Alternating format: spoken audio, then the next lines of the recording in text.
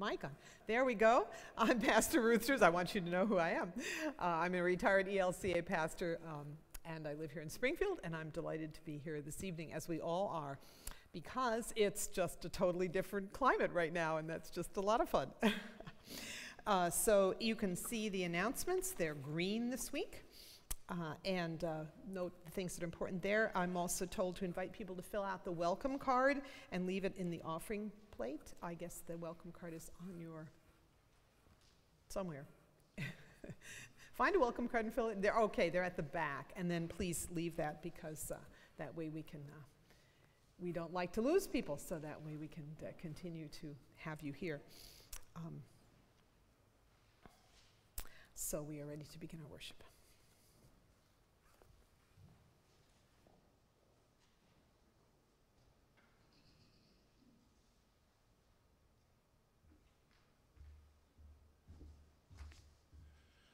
Please rise if you're able.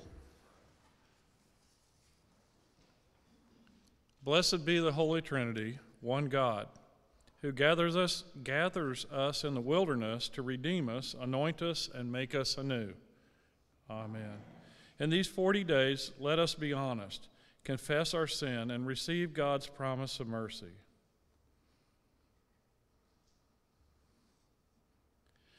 God at the margins, we have wandered far from your home. Again and again, we lose our way. We turn inward, afraid of the world around us. We forget you have saved your people before and promise to do so again. Do not remember the deeds of our past, but turn our faces toward the future, where your forgiveness is sure, your welcome is clear, and your love overflows. Amen. Like a hen who gathers her chicks, God embraces you in tender care. Like manna in the desert, God feeds you with surprising mercy.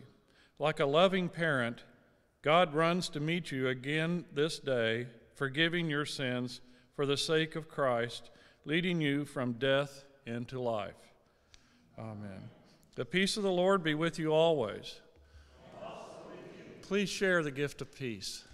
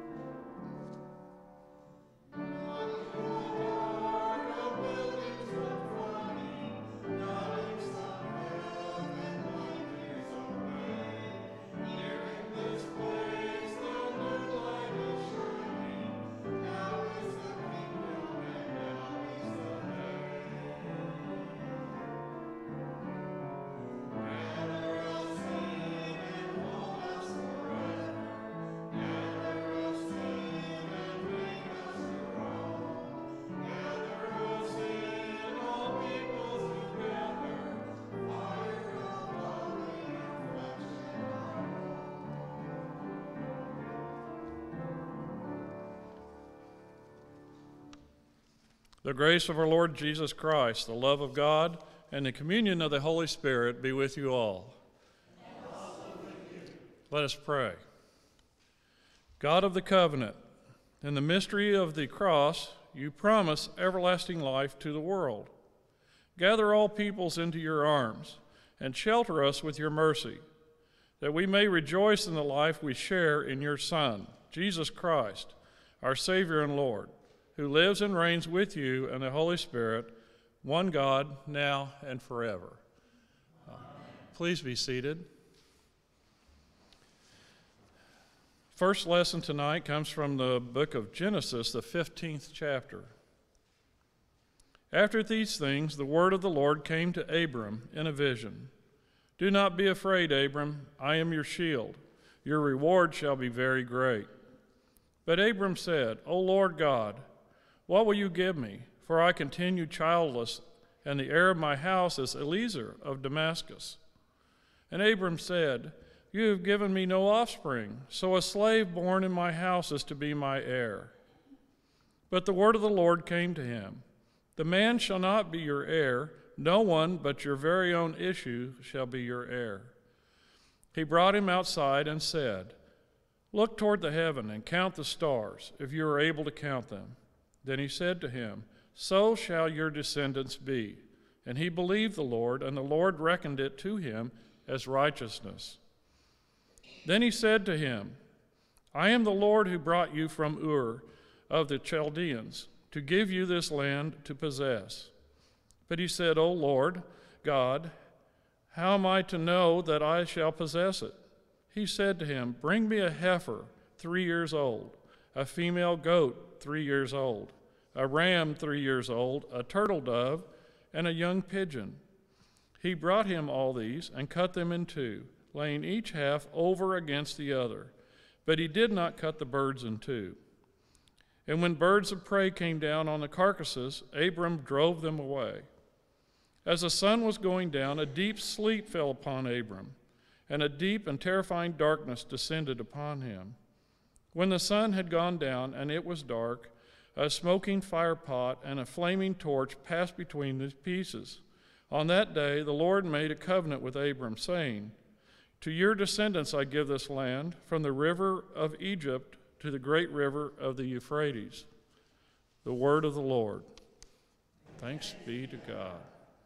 Please read responsively Psalm 27. The Lord is my light and my salvation. Whom then shall I fear? The Lord is the stronghold of my life. Of whom shall I be afraid? When evildoers close in against me to devour my flesh, they, my foes and my enemies, will stumble and fall. Though an army encamp against me, my heart will not fear. Though war rise up against me, my trust will not be shaken. One thing I ask of the Lord, one thing I seek, that I may dwell in the house of the Lord all the days of my life, to gaze upon the beauty of the Lord and to seek God in the temple. For in the day of trouble, God will give me shelter, hide me in the hidden places of the sanctuary, and raise me up high upon a rock. Even now my head is lifted up above my enemies who surround me. Therefore I will offer sacrifice in the sanctuary.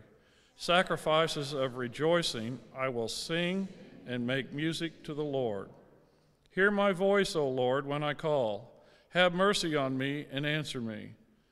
My heart speaks your message. Seek my face. Your face, O Lord, I will seek. Hide not your face from me. Do not turn away from your servant in anger. Cast me not away. You have been my helper. Forsake me not, O God, of my salvation. Though my father and my mother forsake me, the Lord will take me in. Teach me your way, O Lord. Lead me on a level path because of my oppressors. Subject me not to the will of my foes, for they rise up against me, false witnesses breathing violence. This I believe, that I will see the goodness of the Lord in the land of the living. Wait for the Lord and be strong. Take heart and wait for the Lord. The second lesson comes to us from Philippians, the 3rd chapter. Brothers and sisters, join in imitating me and observe those who live according to the example you have in us. For many live as enemies of the cross of Christ. I have often told you of them, and now I tell you even with tears. Their end is destruction. Their God is the belly, and their glory is in their shame. Their minds are set on earthly things. But our citizenship is in heaven, and it is from there that we are expecting a Savior, the Lord Jesus Christ. He will transform the body of our humiliation, that it may be conformed to the body of his glory, by the power that also enables him to make all things subject to himself. Therefore, my brothers and sisters whom I love and longing for, my joy and my crown, stand firm in the Lord in this way, my beloved. The word of the Lord. Thanks be to God.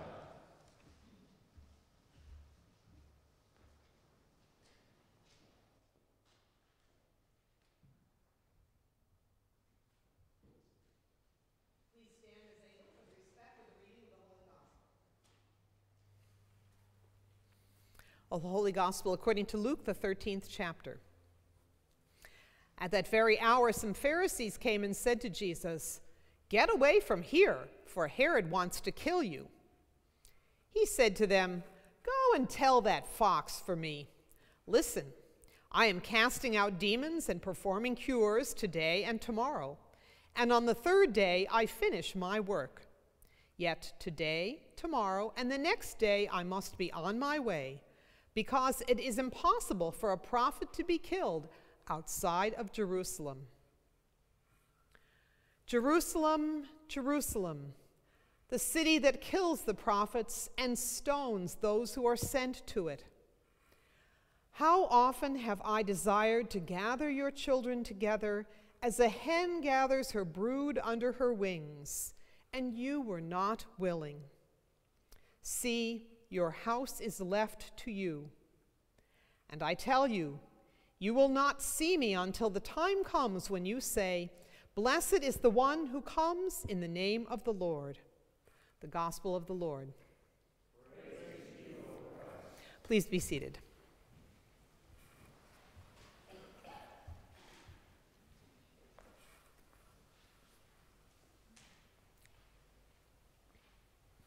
A reading from God's Word.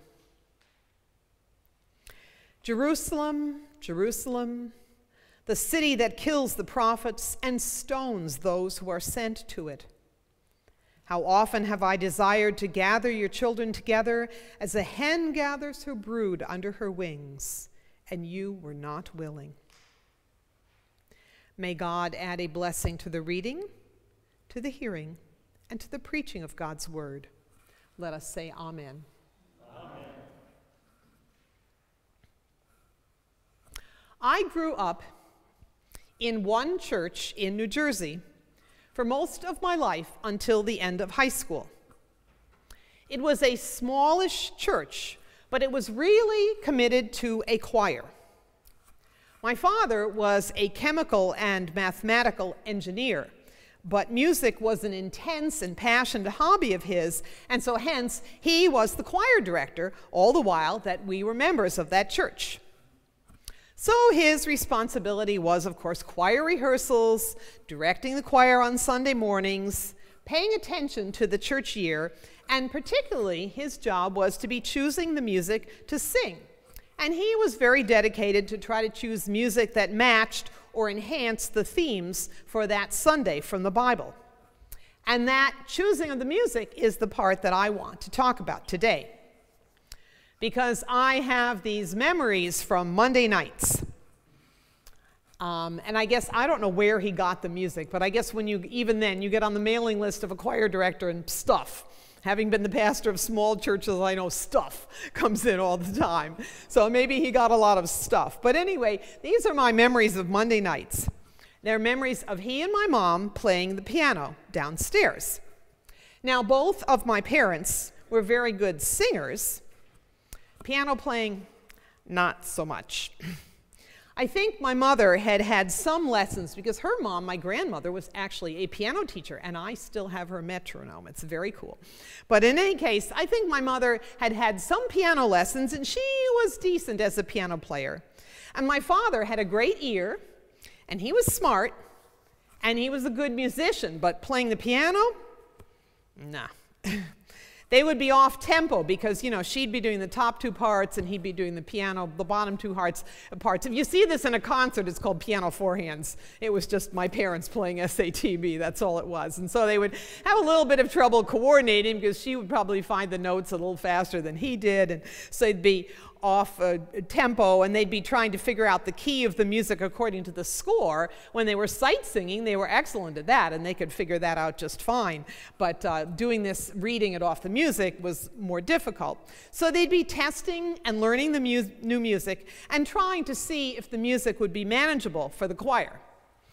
That's very, very old school because, you know, I'd say now music comes on CDs, but, you know, now musicians just download music from iTunes, watch it on YouTube, or I don't know, I'm not a musician, but I know that that's a way that music can be learned, and you didn't need to know anything. You don't need to know anything about the piano now. But that's what they would be working on every Monday night. And there would be hard pieces of music that they would work on. And they were very memorable to me because they would play those pieces over and over. And my bedroom was right over the rec room where the piano was. You know, remember rec rooms? Some of you remember rec rooms. So anyway, there was the rec room. That's where the piano was. It didn't get wrecked. So I was very familiar with their struggle with learning this music. And today's lesson reminds me about very specifically of one piece that they worked on for ages. And he watching over Israel slumbers not nor sleeps. And then it went on and on and on. But you see, I remember it very well. 55 years later, that anthem is still in my brain. But I wanted to tell that story because that sentence that I hope, and that anthem that I hope you all remember now as well, he watching over Israel slumbers not nor sleeps. That really summarizes all of the lessons that we have today. Last week, the lessons were all about how God cares about us as individuals. Jesus called several individuals, Simon Peter, James, and John, to be his followers and to fish for people. A choir song for that might have been all night, all day, angels watching over me, my Lord, to give us the idea that God might pick one of us up and float us around so that we did not so much as trip over one little stone. But today, we are reminded in this moving and wistful, beautiful personal statement of Jesus that God cares about us as a group. Jerusalem, Jerusalem, how often have I desired to gather your children together as a hen gathers her brood under her wing. You can tell that even though I have only one child, that's something that I really relate to a lot. We can hear in these words that Jesus cares not just about individuals, but about our whole family, our whole church, our whole race, our whole country. And here Jesus clearly here, because we're hearing here not just about our whole everything, but God cares about all families, about all churches, about all races. God cares about all countries. And that's a good thing too, because think of the care that is needed right now by the people of New Zealand. Think of the care that is needed right now by the people who are being flooded out in states north of us and west of us, and maybe even east of us. Think right now of the care that is needed by young people without privilege or prosperity who are trying to get access to a good education while others bribe their way into colleges. Think of the people right now who need God's care because their crops have been ruined by weather conditions, or their livestock have been killed by conditions which, of course, they cannot control. God's care is needed by all and far more than we could possibly even mention if we sat here till midnight. We may all be somewhat individualistic and self-centered. I've been told I'm that way every so often, and it's probably true because we are Americans and we're taught to be that way to a good degree. Sure, we personally want to stay alive, but we also want our group to stay alive. We are committed to our families, our church, our neighborhood community, our country. And God is clearly interested in the well-being and care for the group as well. A few years ago now, there was a meteor in Russia. And people actually got pictures of it. It was so bright that, people had dash cams or something, but people got pictures of this. I remember seeing this during the day. Here's this meteor, and there it's going through the air. There were broken windows, the sound of an explosion. It was pretty spectacular.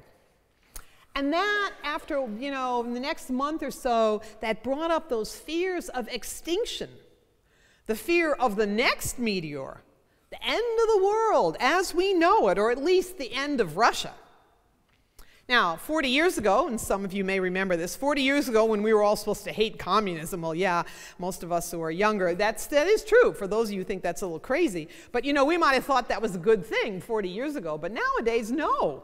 We don't want to have any country be destroyed. But think about what has happened instead. Truly, to think about no future for our group, for humans, that is a fearsome thing.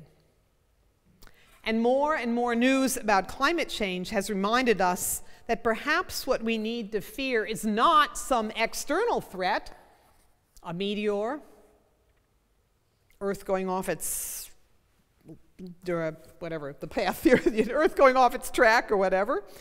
Perhaps it's not so much those things we need to fear, a meteor, a volcano, an earthquake, but our own lifestyle as the biggest threat to our own future. We hear about the end of civilization as we know it. And I know if you're like me, I take lots of pictures because I want to save the moments, because I think sometimes, well, who knows how much longer this is going to last. There's concerns, and they've been going on for a while, that the United States is in decline. It's no longer the greatest country in the world. There are things to worry about. But I'm sorry to say, people, this stuff is not new. The psalm for today, Psalm 27, names those fears from over 2,000 years ago. Fear of who we think are our enemies, who are the evildoers, who is bearing false witness, where is their war coming in and encroaching. And fear even of people trying to help us. I saw this firsthand in my recent work in the past years in a high school. There were so many students that were treasured and valued, that there were so many students that treasured and valued the commitment the staff had made to them. And many staff treated the students as well as they treated their own children, even taking them into their own homes. But there were also students sassing the teachers, sassing the coach, giving some lip to the principal, showing no respect to the people who were trying to help them. And I'm sure that didn't only happen in Connecticut. I'm sure it happens in other places as well. Jesus said it, killing the prophets, stoning those who are sent.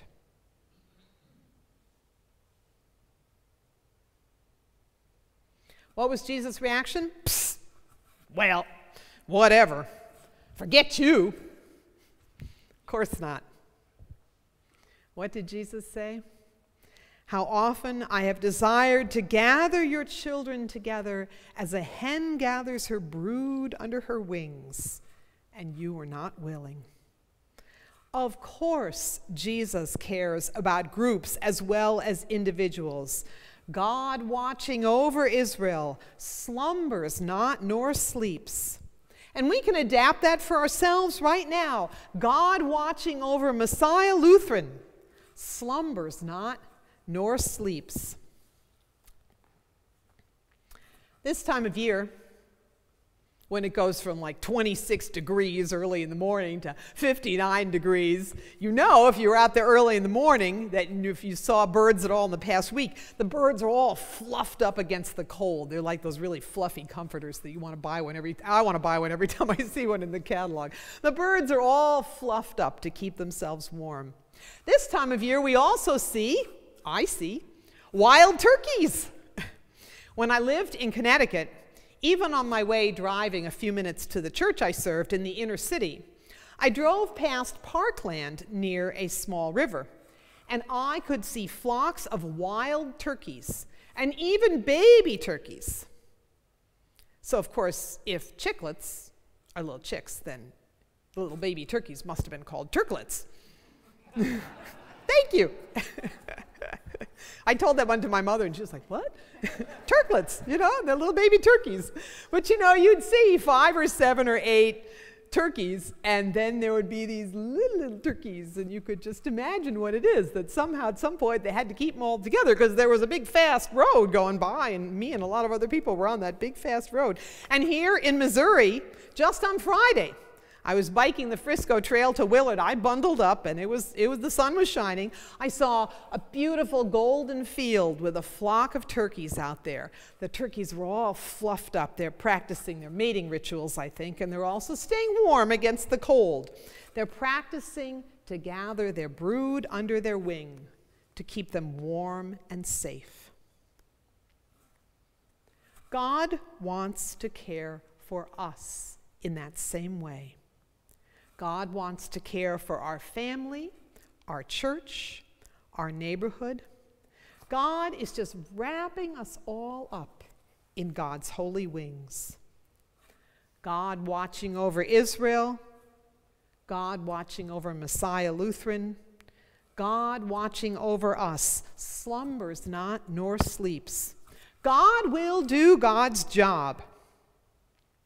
And so, since we are the people God is caring about, we're a bunch of little chickies all wrapped up warm and snug. So, what's our job? Well, you know, we can't be pecking at each other. We can't be pushing others out in the cold. And in fact, our job is to find more cold little chickies, more people in need, more people who are lonely or sick or lost, marginalized, addicted, discouraged, and depressed. Our job is to find those people and to get them in here where it is warm and cozy, and they too are taken care of. This weekend, maybe today if they're here, this weekend, Messiah will be receiving new members. And so that's exactly what we are doing. We just keep going and doing more of the same.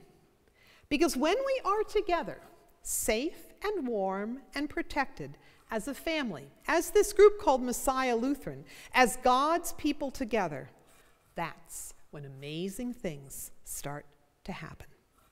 They have happened here before, and they will continue to happen. And so, because we know this, we trust this, we can speak these words by faith, let's speak together the final words of the psalm. You can just repeat them after me. The Lord is our light and our salvation. The Lord is our light and our salvation. Whom then shall we fear? Whom then shall we fear? The Lord is the stronghold of our life. Of whom then shall we be afraid? Of whom then shall we be afraid? Amen.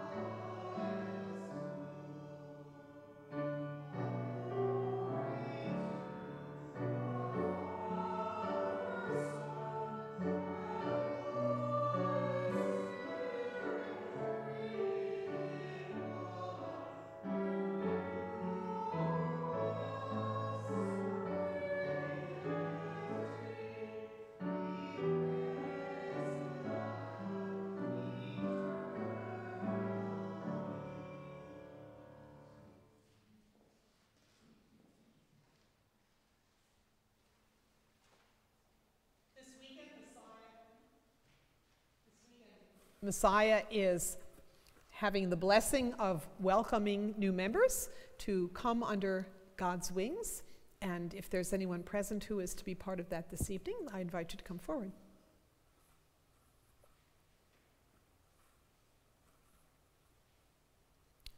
So I would like to ask then that everyone here please pray tomorrow for the new members who will be joining at the other worship services. And I don't know how their names are shared, but I would say that because it's always important to feel welcome in the family, that it is really the challenge for me and all of us to be sure that we find people and welcome them and encourage them to be part of the church family, because they have made the initiative and the commitment to do that. And we are all in that part of that and helping each other together. Let us then stand as able to gather our prayers together in the prayers of the church.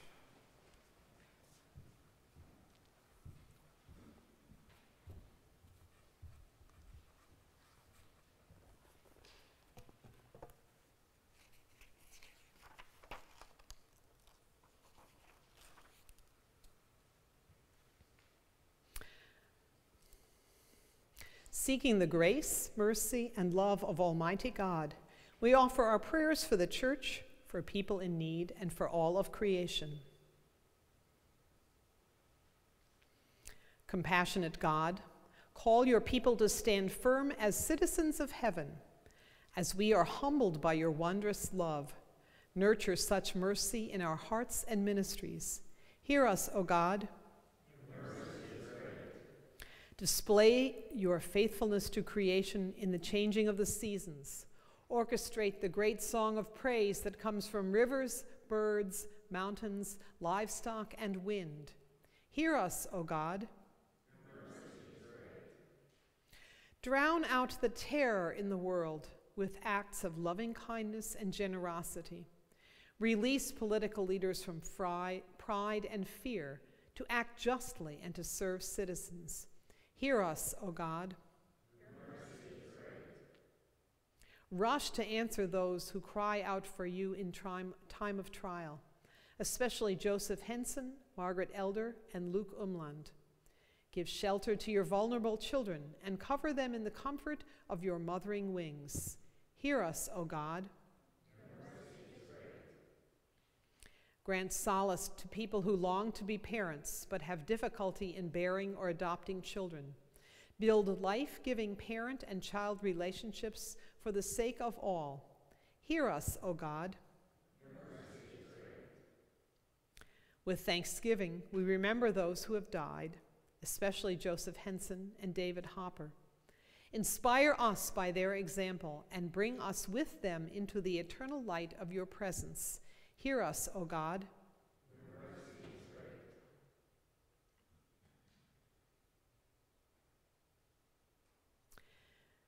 Build up your holy community of saints through the work of bishops and missionaries like Patrick, whom we are commemorating this weekend. Spread your word through your people for the sake of the world. Hear us, O God. Reveal your will as you receive our prayers and conform our ways to your ways, through the saving work of Jesus Christ our Lord.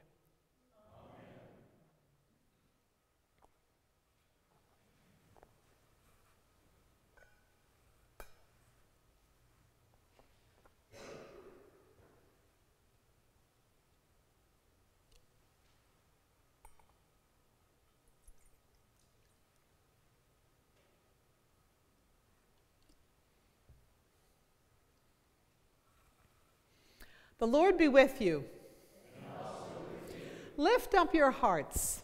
We lift them to the Lord. Let us give thanks to the Lord our God. It is right to give our thanks and praise.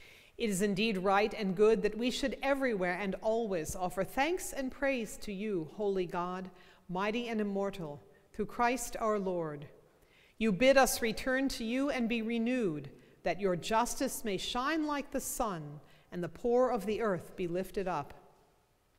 Blessed are you, holy God, the first and the last, life's beginning and its end. You called us to live as your people, You promised to be our God. When time and again we failed to trust your promise and refused to walk in your ways, you sent your word made flesh, the root and offspring of David, to dwell among us and draw us back to you. In the night in which he was betrayed, our Lord Jesus took bread, gave thanks, broke it, and gave it to his disciples, saying, "Take and eat. This is my body, which is given for you. Do this for the remembrance of me." Again, after supper, he took the cup, gave thanks, and gave it for all to drink, saying, "This cup is the new covenant in my blood, shed for you and for all people for the forgiveness of sin. Do this for the remembrance of me." Send now your Holy Spirit upon these gifts and all who share this meal. By your Spirit, wipe away all tears and mend with mercy what sin has torn, that we might await Christ's coming with glad and joyful hearts, and at last feast forever at the supper of the Lamb. Lord, remember us in your kingdom and teach us to pray. Our Father in heaven, hallowed be your name. Your kingdom come, your will be done, on earth as in heaven. Give us today our daily bread. Forgive us our sins, as we forgive those who sin against us. Save us from the time of trial, and deliver us from evil. For the kingdom, the power, and the glory are yours, now and forever. Amen. Christ has prepared the feast. Come to the table where all are welcomed home.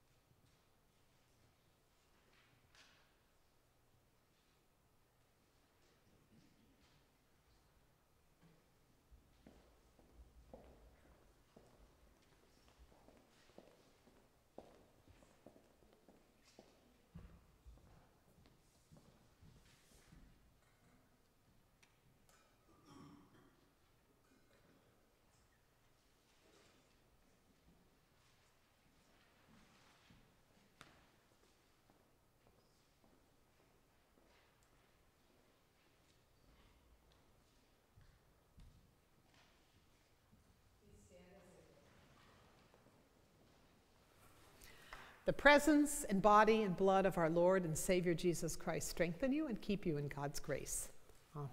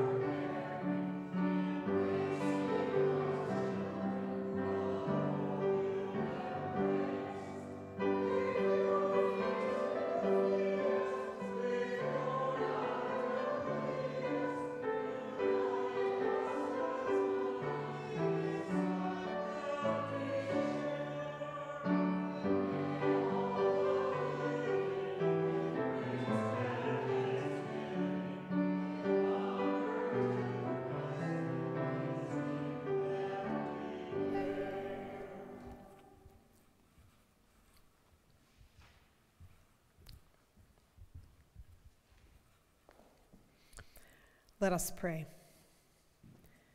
Tender and merciful one, at your feet you fed us who brought nothing, turning our emptiness into joy.